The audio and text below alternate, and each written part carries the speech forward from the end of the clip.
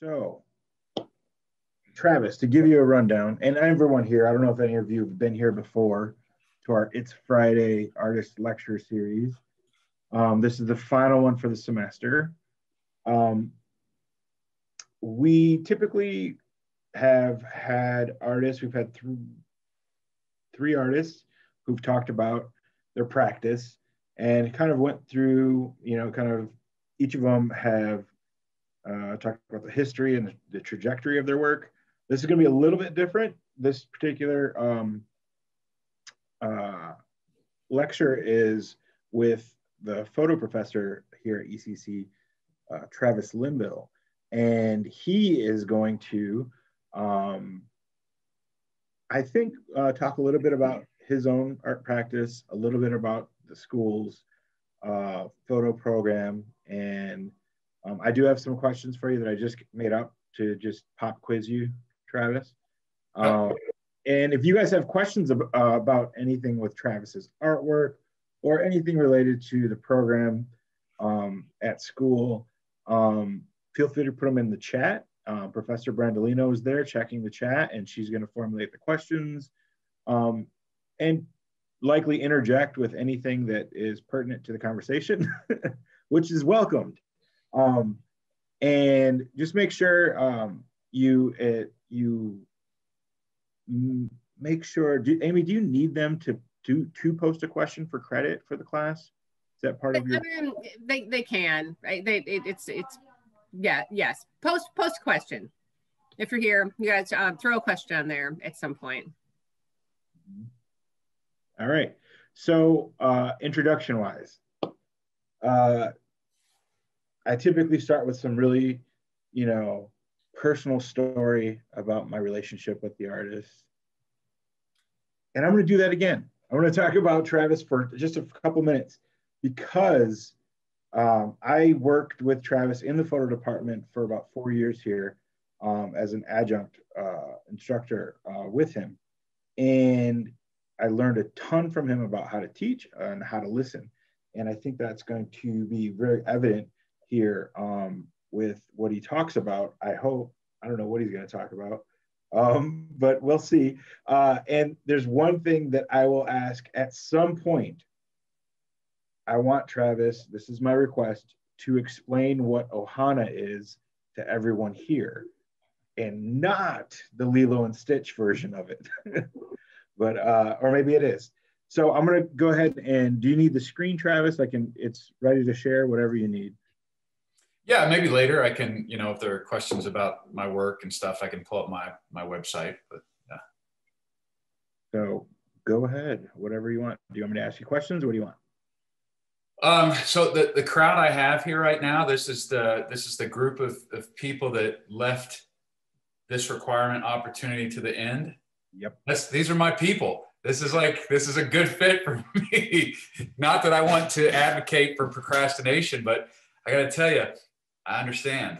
So yeah, that's Juan and I have been working together for about 4 years now in different capacities, but I've been here at ECC since 2009. So I know I'll try not to bore you too much with the history, but I will tell you, since he mentioned Ohana, and that'll come back around in a little bit, I was just a freshman year art student. I took a little bit of photo in high school, but it wasn't really an arts class. I was in a small town in Kentucky. We didn't have like an arts program at the high school there.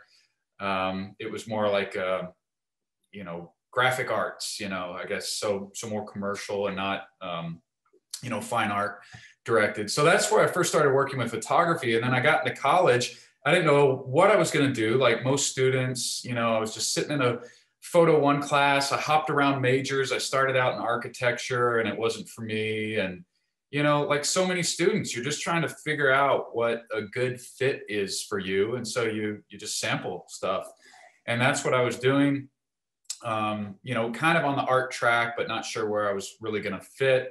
making my parents very, very nervous because, you know, we were not a family of means, and, you know, they're trying to make sure my sister and I get a college education, but at the same time, they're like, yeah, are you sure you want to study art? You know, like when you look at tuition and things like that. So there's all these kind of competing pressures, social pressures, you know, family pressures, you know, uncertainty within yourself about what you're going to pursue. But that was my beginning. And then I just took more and more, got a photo degree at Miami in Ohio, went on to get a graduate degree at Clemson in South Carolina, and then kind of hopped around teaching at different places before I made it up here in 2009. And I've been here since. So prior to coming here, I taught, I probably studied and taught about equal amounts drawing and photography, but all my degrees are in photography. And that's primarily what I do here at ECC. And probably, you know, if you've ever been a student in my class, you'll hear me talk quite a bit about the importance of drawing, even if you're going to pursue some other field, just as a valuable skill. I have a question for you, Travis, if you don't mind. Yeah. So, and I'm very curious about this. What was your earliest memory of photography? Now, it doesn't have to be art related, but like, where did photography come into your life where you actually thought, oh, this is something different? You know, it kind of started out as a profound dislike of photography. I was always jealous in college because people had these great origin stories, and I don't know if they were just bullshit or like if they legitimately happened, but you felt like you had to have some art origin story, you know, like a Marvel comic where, you know, some mysterious stranger handed you a paintbrush, or you were wandering along a beach and the camera washed up, or like, you know, something strange. And I didn't have anything like that. It was just more like, gradually got into it. But growing up, you know, my experience of photography was one of my parents, but usually my mom, was in charge of getting the family photos. So photography was the thing that interfered with every single fun thing I wanted to do as a kid or a teenager. You always had to get the stupid photo first. You had to get the photo before you blew out the candles on the cake. You had to get the photo before you opened up the Christmas presents, before you ran out onto the beach in a vacation. Everybody had to stand up and fake it. It didn't matter if you'd been at each other's throats like 30 seconds before. You had to like play nice and get your photo. Photography to me was a nuisance, was an inconvenience. And then when I got later in high school, I realized that my grandfather, my dad's dad, had a Pentax K1000, which is he had a Canon actually, but it's the type of camera that we check out to our darkroom 1 students. And I saw that there were actually things that you could manipulate and control. It wasn't just a point and click. And at the age I was, and the fact that there was no way in hell I was going to get my own car, my parents, you know, didn't have the ability to do that. I certainly didn't have enough money to even get a terrible car. And so the camera became my machine. You know, that was something that I could manipulate, control, and learn and work on and fine tune. And I was still into drawing, as I had been since I was a young kid. But I like the idea of working with that machine as well. And so that's where it really started in high school, and why I took that graphic arts course. I was a bit bummed is I think I had a lot of friends who were too, where you had to choose. You either were going on the college prep track, or they're like, no, you're an auto shop kid, or no, you're an art kid. You know, and they forced you into these weird polarized choices about your identity and your professional track. And that really bugged me. I understand, you know, educational systems are always trying to figure out ways to resolve these things, but they really did force you to choose, like, you're going to college, or you're going to focus on this stuff that no one's really going to take seriously, or, you know, that sort of thing. But I managed somehow to filter those in throughout the course of my education. Amy, how's the chat looking? Anything coming up through there? We can't hear you. It's my specialty. There's a couple, and I'll kind of filter some in. There's actually a bunch right now. how can photography be used to encapsulate other kinds of art that you've made, like drawings? And how can you make a photo more interesting and not just be taking a picture of something? Yeah, I get that a lot in my just photo classes that I teach. So for the first part, photography becomes, in a really utilitarian way, the best means of kind of sharing something like an analog drawing. If I'm not doing a digital drawing, which so many great tools for that now too. I've just been playing with Sketchbook and Procreate and that sort of stuff. And in times like these, I don't know how much our drawing classes are incorporating those digital tools, but they're awesome. But traditionally I've done analog drawings, working in my sketchbook, things like that. And so taking a photograph of those as a way to disseminate it through social media or my website, which is purely photo focused right now. I don't really put drawings up there as much as I used to, but that becomes a way to share those with a wider audience. But then if I were to pursue this, there's all sorts of great ways, to take your drawings, combine them with photography and create like animations. I'm trying to think of the main artist who I usually show in art appreciation when I teach it, who does animations based on drawings that are then photographically recorded. I'll have to come up with it later, but just last week in, I think it was Photo History, one of the discussion posts was, here's a group of artists who aren't necessarily photographers, but they use photography. So we have like a nature-based artist like Andy Goldsworthy, and he's working with things that just disintegrate, disappear, change over time, ice that melts, leaves that blow away. And so the photograph becomes a way to preserve that and share that experience with a larger group. So, lots of different ways that you can use photo, not to really make a pun or underscore this, but as the medium, as the in-between, the art you make, getting that art to a larger public. It doesn't have to be a photograph, but the photograph is the vehicle by which you share that information with others. As to what to photograph,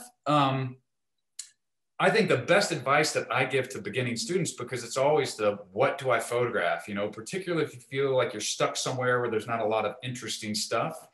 I find that to be a big benefit. If I was teaching photography, near the north rim of the Grand Canyon, I feel in some ways students are at a disadvantage because they have all this incredible subject matter available at their fingertips. Anybody can kind of point a camera at a phenomenal subject or a profoundly interesting person and get an image that's kind of interesting because the subject matter already is interesting. But when someone gives you a bed sheet and says, make an interesting photograph of this bed sheet, well, then you're really pushing yourself as a creative person to try and come up with something that's unique from the other 11 people in your class. I had a story from when I was in graduate school, and I'd spent some time studying in Italy, and there was this beautiful old cemetery, and I went to the most mosquito-ridden corner where all the coolest vines and 19th century figurative statuary was, and I set up my tripod and took all these great photographs, and I came back and I spent months printing them and getting them ready for kind of displaying to all the faculty members. And then one of the faculty members who I really respected looked at them and said, well, these are nice, but what are you doing? And it took me a minute, but it was kind of a critical elbow drop, He just really slapped me in the face and said, these are cool sculptures that I see in your photographs, but what are you doing? What are you adding to it? And that was a nice, or wasn't nice, it was unpleasant, but it was the kick I needed at the time to say, you need to make sure that you're injecting yourself into your own work. And it was great watching Aaron Coleman speak, or listen to him speak. Was it last week or the week before? It was last month, but yeah, close enough. But because he talked about the same thing, where he had a mentor or a professor say, this is cool work, but where are you in the work, right? I don't see you in that. And I think a lot of us, I would imagine, have had a similar version of that experience, where someone just kicks us a little bit and, says, are you just spinning your wheels, or are you really making something that's uniquely yours? Would you mind sharing some work then, so that And also there's like 1,000 questions. So we can do 1,000 great questions. I have the best students. They're really good.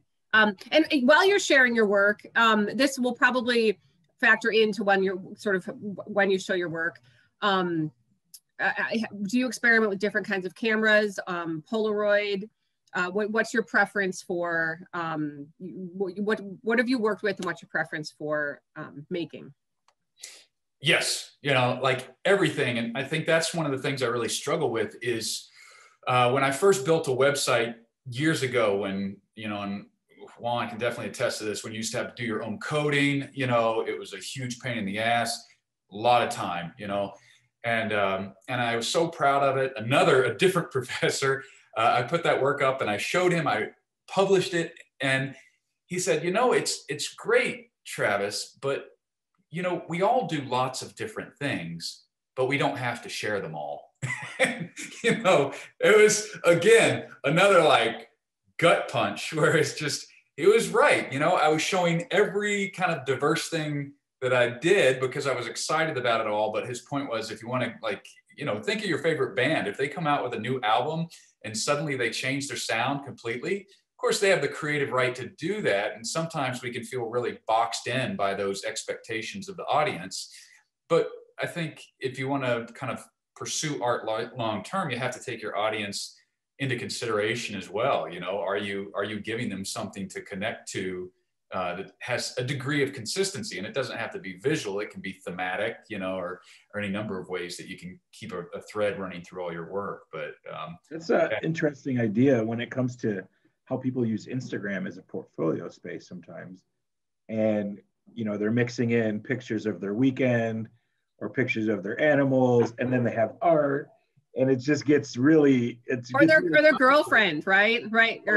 Yeah, it gets really complicated really quick, and then it becomes less effective as a tool. So yeah, it's interesting that you got that criticism, however many years ago, and it's still a problem, and even it's probably worse than it ever has been before, as far as trying to find the work of an artist. And as a curator, I'm looking at stuff all the time. And I look at people's Instagram, it's like, oh, cool. They went to the Grand Canyon. Oh, there's the sculpture. It just takes a little bit of time and it gets really distracting in a lot of ways. I'm still guilty of that. My stories are like 90% my dogs, but then my feed is all usually just my tintype, 19th century photography work that I do that I'll show you in a minute. But yeah, I'm guilty of that too. But a lot of times students, when they'll follow my Instagram, they'll say, hey, you didn't follow me back. And I always tell them, if you get an account that's just devoted to your artwork, I'll follow you back right away. I don't expect you to be interested in, weird aspects of my personal life any more than I am in yours. Like, I wish you well, but I want to see the artwork you're making, and I could follow my own recommendation a bit better at times on that too. Yeah. Good questions. I'm going to throw another one in. And I feel like we've talked about this before, or even when I would bring the students in, just sort of this conversation about, I'll read the question. With photography, phone cameras are getting better and better. What's the main difference you find between a handheld camera and an iPhone camera? And what's your opinion when people say that phone cameras are just as good as handheld cameras? Well, they're not. They're awesome. They're great. And you could argue in some ways they have advantages. I can't remember whose quote I'm completely stealing here, but they say the best camera is the one that you have on you, and so most people always have their mobile devices on them. And so that's a profound advantage to, am I always going to have this, in my hand? Probably not. Can I even get this into spaces and angles and perspectives for shots that I might be able to get with my mobile device? And so, but it depends on, we have these words, we have these words art, and we all think we're talking about the same thing, or we have this word photography and we all think we're talking about the same thing, but we're not. We all say the word, the best, right? The best camera, the best, tool for anything. But what do we mean, right? That comes with a ton of criteria, and the best depends on your needs and the circumstances and whether you're interested in the taking of those photographs or the final result that you produce. Some people, the best means the sharpest. you know, that's not necessarily always a big concern for me. Although I know if you look anywhere on the internet, you'll see people obsessing over megapixels and this and that, you know. It's an issue, but you have to ask, is it an issue for you? So I think, you know, I've got a Sony camera here. That was just an old film camera. Right over my shoulder is an old view camera. I use all sorts of cameras, you know, all the time. And typically a lot of the photographs that I make begin with a sketch, a terrible thumbnail sketch in a sketchbook. And then I create the image later on, usually through a process that might take weeks, you know, before I completely build it. But that's been a tough thing for me too. I always feel, and I talk with independent study students about this a lot, really scattered, because there's more things that I want to do than I will ever have time for. And for me, the most difficult issue as a creative person is focus, right? Focusing my efforts in a way that's going to produce a meaningful result. Because there's always something like shiny going by, you know, whether it's a new process or a new artist whose style I want to mimic, or, you know, a new idea that I had, or a subject I want to photograph. You know, there's always something new to kind of distract you from what you're working on. The side hustle question. Hold on, where did it go? Before you becoming a professor, did you have side jobs where you got to use photography, or, you know, sort of make money as a photographer before becoming a professor? He still does side hustles, kids. Yeah, this is everything back here is a side hustle. You know, and this is why it's never, I mean, free time, I think, depending on the week or month is either a choice or a luxury, or I don't know, but there's always, you know, something to be doing. When I was a student, I didn't know much about art. You know, I came again from a small town in Kentucky. I didn't really have any art courses or knowledge of art, didn't grow up close to museums. And so I was very interested in it, but I didn't know anything about it. And I didn't realize that when you say photography, it wasn't just this kind of monolithic, singular thing, right? So I tend not to tell people that I'm a photographer, because it really just confuses the issue, right? They think, oh, weddings or senior portraits, and that's not what I do at all. I did photograph a wedding like in the pre-digital era when it was only film. I was terrified. It sucked. I hated the experience, never wanted to do it again. Some people love it. They build amazing, rewarding careers out of doing that, but it was not a good fit for me. So that was, I even had one of my classmates be my assistant, so we'd have redundant cameras in case one broke down, or shooting rolls of film in case one roll of film got ruined somehow. And I found that so stressful. The father-in-law was a jerk, and like just, you know, all the stuff that I did not like about making work, you know. And I think I've always been really selfish with regards to art, because I have creative things that I want to do, and I don't want anybody else telling me what it's supposed to look like in the end. You know, I want to request critical feedback from people I trust, you know, that kind of thing. But I don't want, I was never interested in pursuing photography in a way where I was working for clients. Well, you know, that's tough if you want to make money, because clients typically are the one who pay you.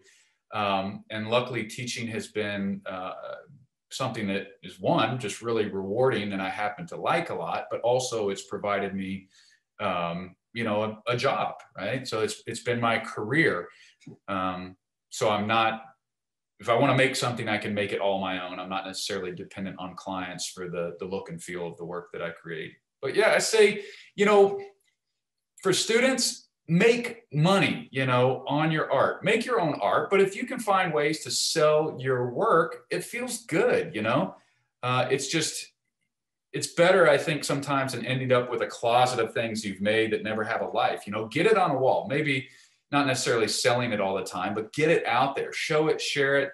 People might want it, you know. And I think there's a lot more competition these days because we're interconnected, but then there's a lot more opportunities these days because we're interconnected. And I've got some students that, you know, just left ECC, you know, a semester a year ago, and they're selling their work pretty regularly online. So, you know, there's ways to get your stuff out there, and you just feel it out as you go.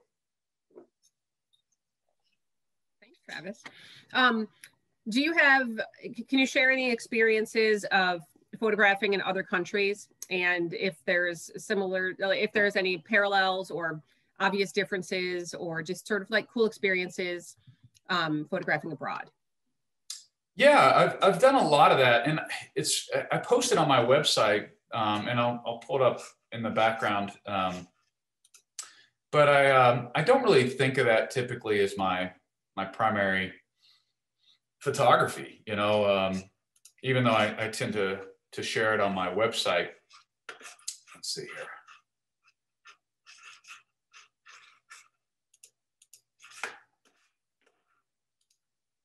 And I think part of that is because when I do photograph abroad, it's really hard, or traveling anywhere, it's hard for me not to just be in that tourist mode, that mindset where I'm just so fascinated by everything that I encounter. I end up with a lot of photographs of my time there, but I don't really know that I'm creating a body of work that really presents anything new to anyone looking at the photographs, unless they haven't been to that place, right?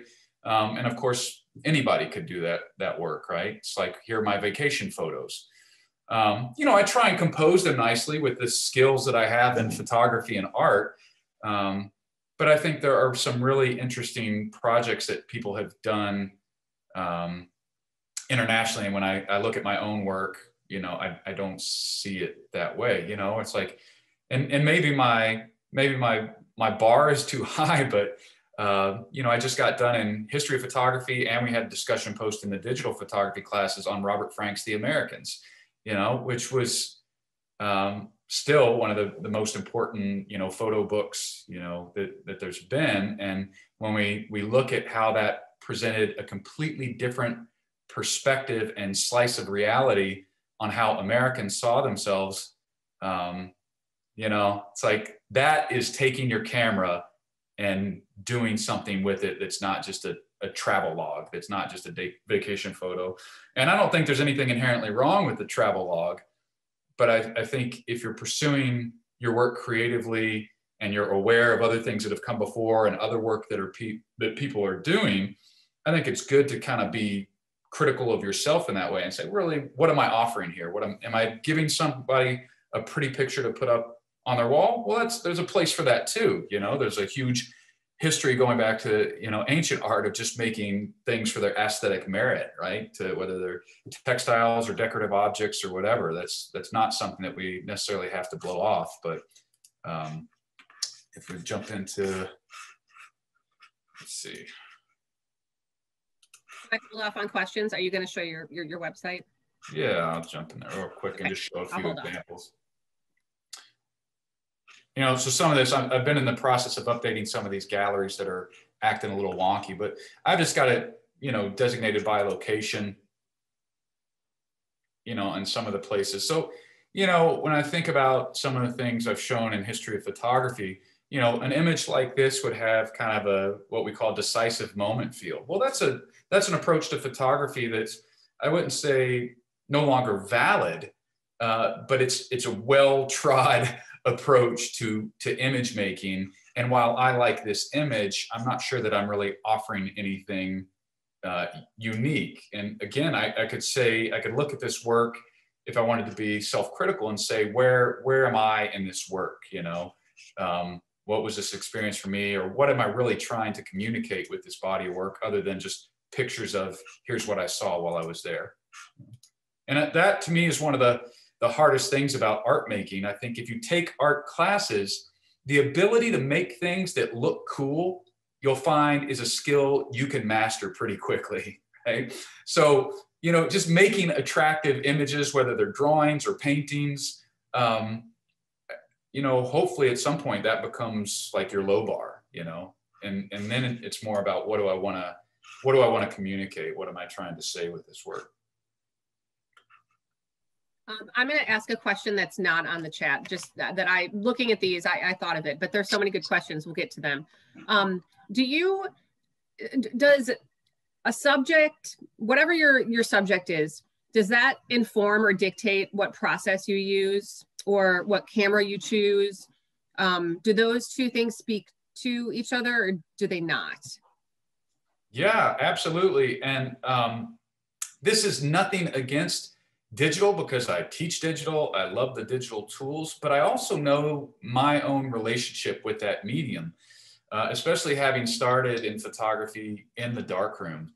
I'm not saying that digital is easy at all, because there are a whole host of complex technical and creative issues that come with it, but it's immediate in a way that analog photography is not. And I struggle with how that immediacy, in my opinion, usually decreases my perception of the quality of the work, where I don't feel like I put as much thought into what I'm doing when the ability to capture something is so immediate, right? Even just having images sit on a roll of film for a couple days before I have the opportunity to then see them, right? They're late, they're invisible. They're on this roll of film. I've taken them. I kind of have the memory of what I shot in my head, but then I got to get back to home or the darkroom, and then I develop it. It just has time to marinate, you know? And then you look at the thumbnails once you printed up the proof sheet, the contact sheet with all the small thumbnails. You look at it, and then there's even more time where you have to think, well, which one of these do I want to enlarge? And there's a process in that. And I think the ability for that to be decidedly inconvenient and stretched out really has an impact on, I think, the depth of thought that goes into my work. So absolutely. You know, and some projects work for that and some don't. You know, there's a project that I was trying to do. Let's see, there's a project that I was trying to do. I'm not sure if I'll be able to find it.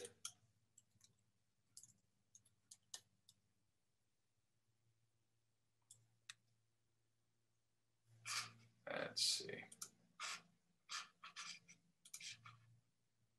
Okay.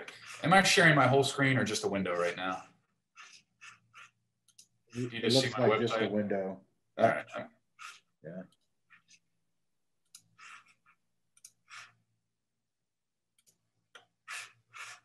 Okay, so here's a series that I was doing with these, and this is something Juan and I and a couple other people who teach photography got together, like, it's been 2 or 3 years now. When I first started like showing my initial tests in this, and it's still a project that I've not gotten back to, but I'm still very much interested in. I don't intend to let it go.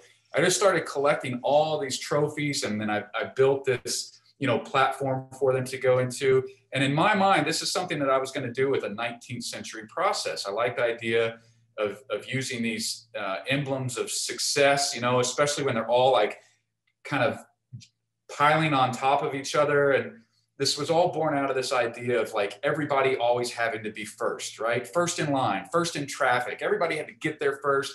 Everybody had to be the first. And while I am pro personal achievement, and I think that's a really good thing, I also see kind of problems with that too, that kind of drive, that sometimes destructive drive to achieve, and you know, at the cost of others. And so the trophies became this not so subtle symbol of that. And so I planned to shoot them with a 19th century process, but none of the images were really coming out the way I wanted them to. And then I did some test shots digitally, and it really started to get the look and feel that I was hoping for. And so this was going to be one in a pattern where you gradually see more and more in the background. So I'm really putting photo principles into play that I teach even in Digital One, with how do we control that shallow focus, or how deep the focus is.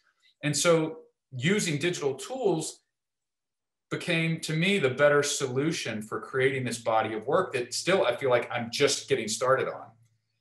But I'll go back to Amy's question and say it's still the fact that I started in analog that kind of, I think, pushed me to the realization, allowed me that length of time to think about this work. Now, I don't think that is requisite for anybody. It's just what works for me. And I could probably artificially impose ways to stretch out, you know, the creation of work digitally that would mimic my analog approach, but it's just kind of built into analog. So it's been useful in that way. Here's a question, and I'm going to add one onto it. do you feel like social media has influenced any photography trends? And I'm also going to add, like, on a scale of 1 to 100, how much do you hate like Snapchat and like Snapchat filters? And, you know, do you Yeah. run with that? Yeah, I mean, it's influence. I mean, I think I've been, no pun intended, exposed to more artists than I ever could have been, thanks to social media and a lot of the people, especially there are people out there kind of sharing. But it's exhausting, you know.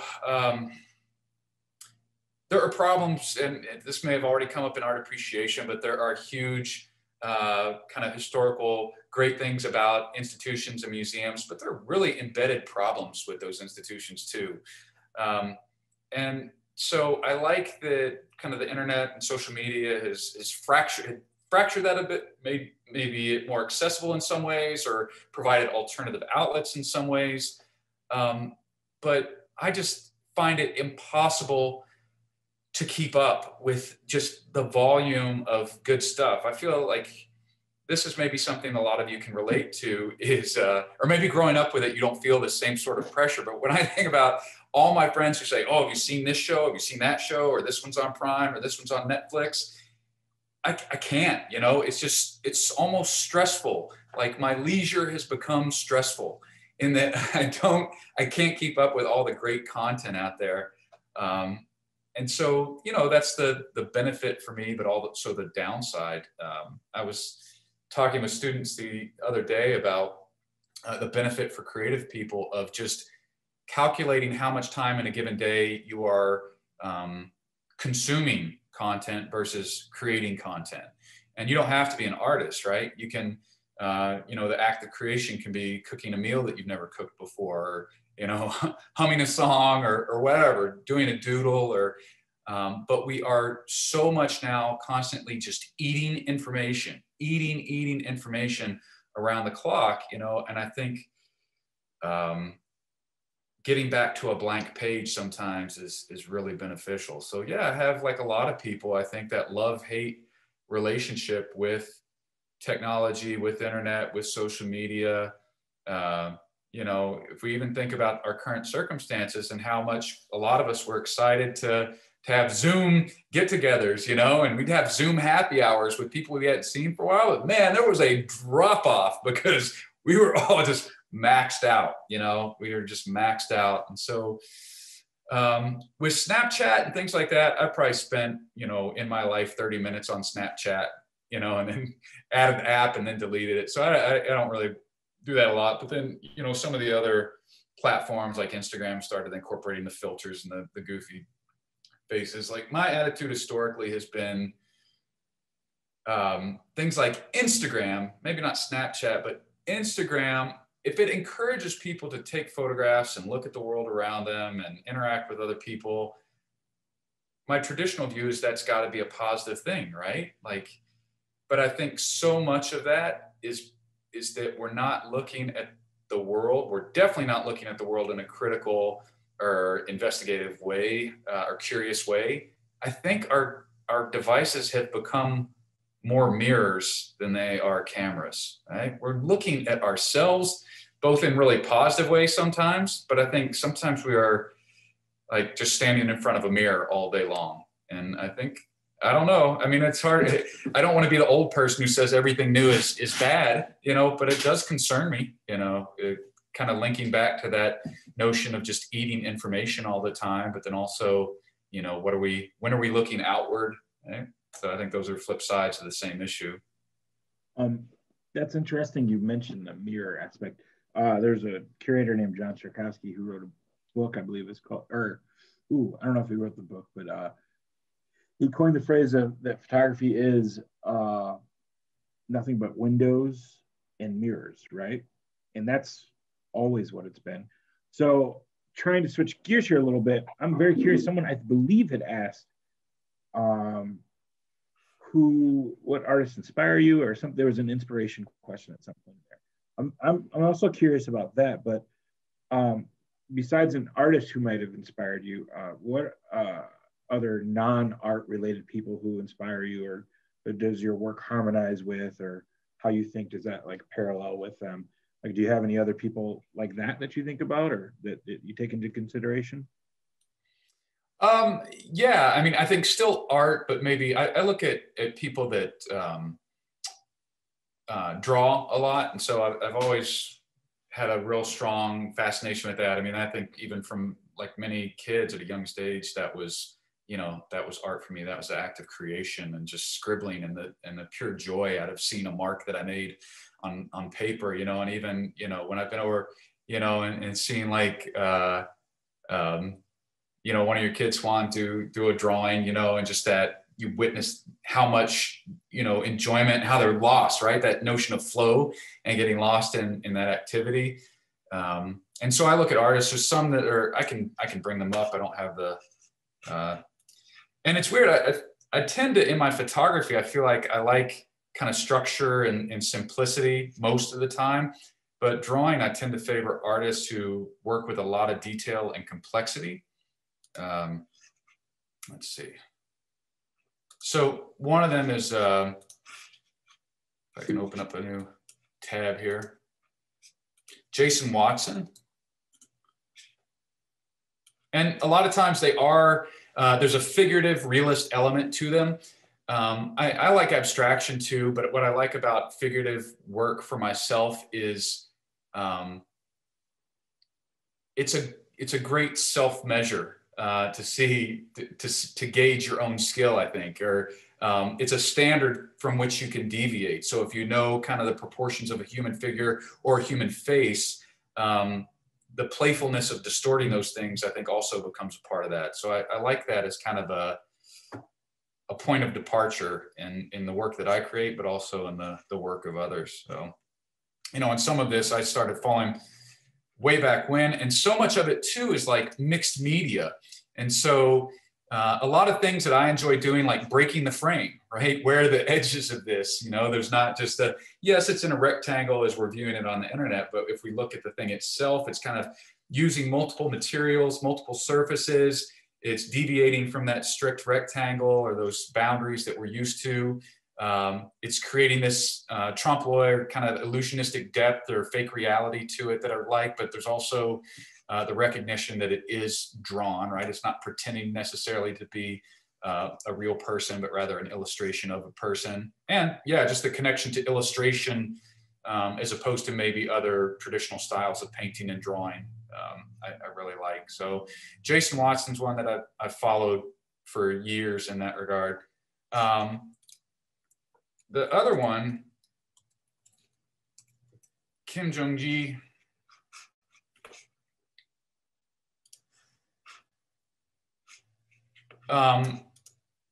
This guy is just out of control with a brush pen. And I almost just like watching him work in the video clips more than anything. But the detail and some of the subject matter can get pretty, you know, extreme at times. So I'm not sure what I'm going to be clicking into here. But just really intense approach. And it's the complete opposite. How he teaches drawing is totally different from the way that I was taught drawing, or even how I would teach drawing now, which is like heavily observation based. His is still observation based, but his whole argument is go observe, learn the world, you know, look at this lamp on the table, look at it, remember it, and then go draw it, right? Somewhere else, which I just really appreciated that it's complete departure from any way that I had ever come to know how to draw. And I think he's clearly, you know, gifted in a way that, you know, might not be mappable to the average person. But so yeah, it's this kind of complexity. And I think the trophy images that I had up before, I was probably a couple of years ago really looking at Kim Jong-ji right about the time I started doing that stuff, which is not kind of the aesthetic of how I usually approach my work. In non-art, you know, I think I look to a lot of philosophy, partly just for my own personal happiness, and also as a departure from the pace of things in my day-to-day life. So I really like a lot of Alan Watts' philosophy. I'll share that with students. They just had a discussion post that was about kind of pursuing your own creative desires, but then also looking for ways to calm your mind. that's something, again, I really struggle with, because I'm like, you know, what's that movie where it's like squirrel? You know, it's like, I'm always like distracted and excited about something new, but that also creates a degree of, I think, stress and anxiety. So Alan Watts was responsible for bringing him, amongst others, a lot of Eastern philosophy to an audience in the United States when they weren't as familiar with a lot of those concepts. And so in the 70s, he was introducing some of these things in a way that was digestible for, you know, a Western or an American audience. And so I'll share some of those things, and they're usually just basic kind of meditative principles or way of kind of revisiting your daily experience in a way that's more contemplative and deliberate, as opposed to just doing, going all the time. Thanks. I actually have you might want to still keep sharing your screen there, because sure. I was hoping you could talk a little bit about the photography classes that you teach and you offer, and then maybe show your course website that you use. Yeah. Yeah.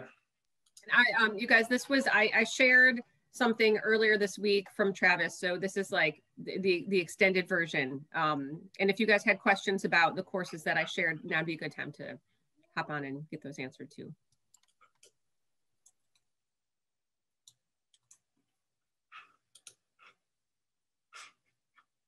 You're talking about this one?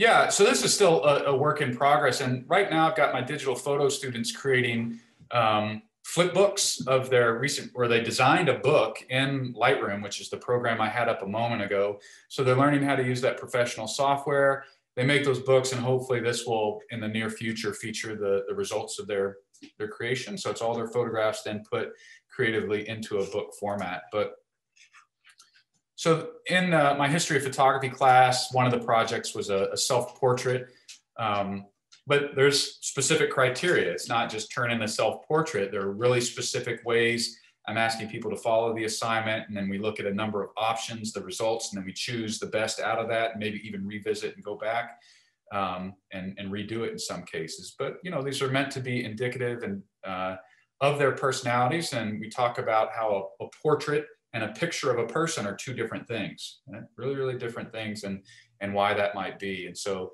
they get to post their work here, you know, for share with family and friends and things like that. I've also got a lot of students right now working with Adobe Spark, which anybody can sign up for. You just need to create an Adobe ID. And that's a great place if you've never thought you could make a website or make a photo collage online. Pretty user-friendly, I would argue, and something that you could do. You know, so I have a few things right here, like I had mentioned Alan Watts that I made available. Have you seen the Saul Lewitt? Recitation? I have. It's really good. You guys should check it out at some point. Yeah, it's a good one. It's basically just you know, screaming at people to create, but in a really entertaining way. And that's Benedict Cumberbatch, you might recognize from Doctor Strange.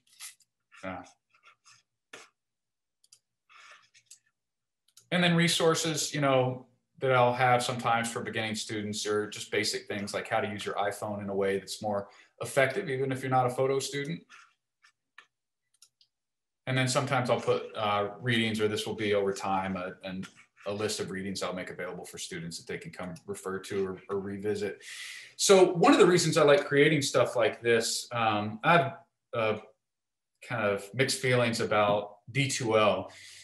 It's, you know, a place for you to get your content, but what I don't like about D2L is when you're no longer my student, or when you're no longer at ECC, suddenly you're cut off from all those resources, which as an instructor, you know, I feel is kind of garbage, right? In the past, if I gave a student a handout, they get to keep that handout, right? They don't have to turn it in when the class is over. And so having kind of external, quasi-external sites like this, you know, allow you to come back and revisit content. If you transfer to another school, or, you know, there's something, an issue that you didn't learn quite as well as you would have liked to, you can revisit it at a later time.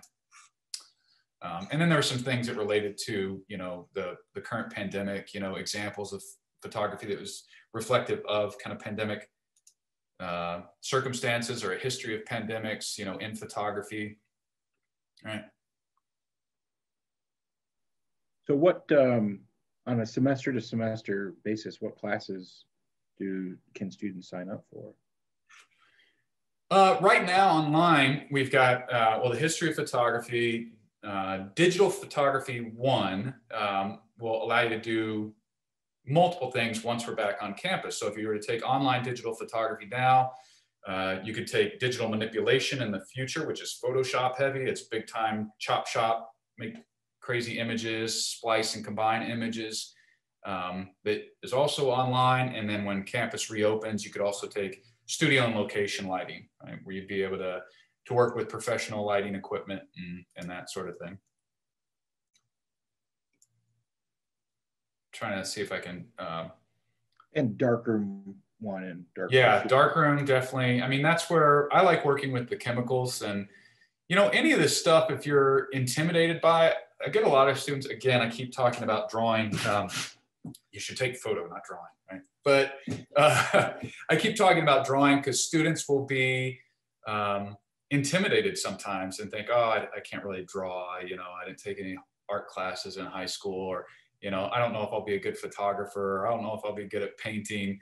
You know, these classes are for you. They are designed for people with zero experience, right? And so there's no question you're going to get in a class and there's going to be some hotshot that's had years of experience and they're going to blow everybody out of the water. It's like that in every class, but the classes are made for people that have zero experience, or maybe your major is nursing, or maybe your major is poli-sci and you just want to try it out and see if it's something that you enjoy. You know, it's for you too, right? You don't have to be a major pursuing that moving forward. So let's see if I can jump into.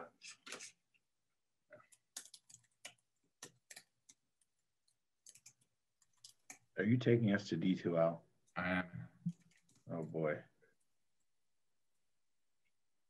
Sorry, I know, last thing you wanted, right? So as I'm sure you're getting, this is a lot of, Amy, is this primarily art appreciation or art history or? Mixed bag. Okay.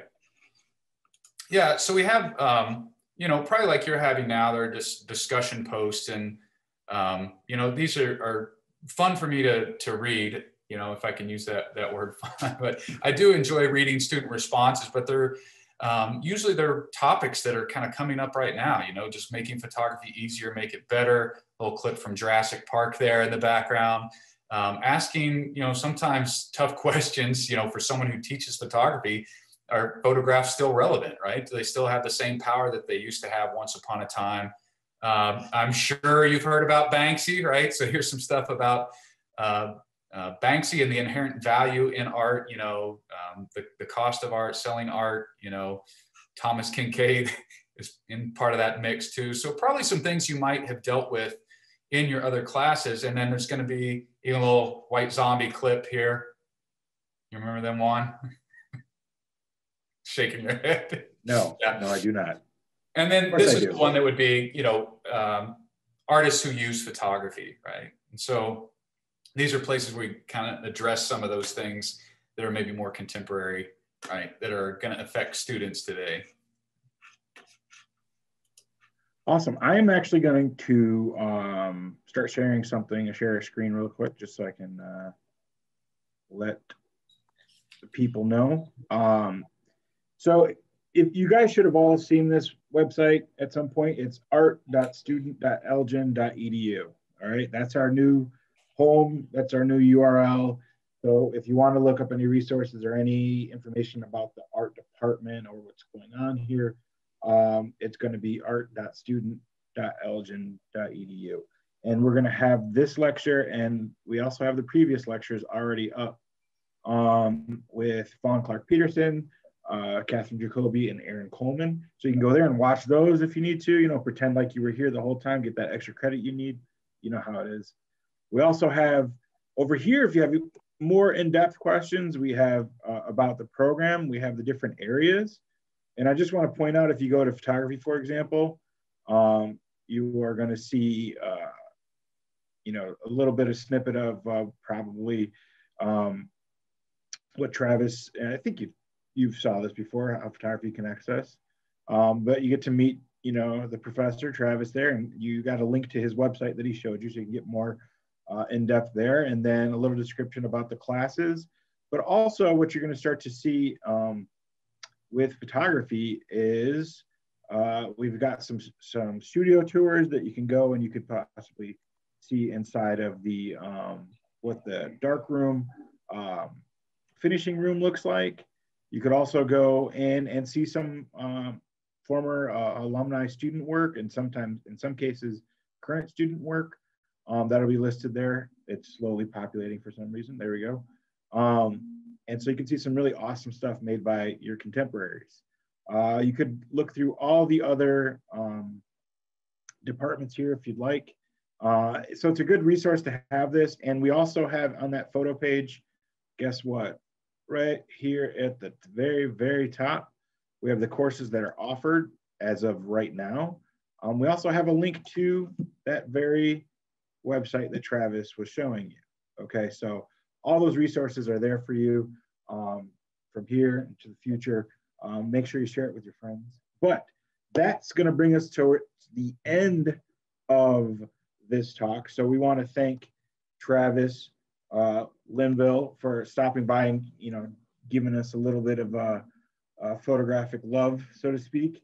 And we hope to work with you in the future and possibly possibly have more photographic lectures. And thank you all for making the time of stopping by and listening to us.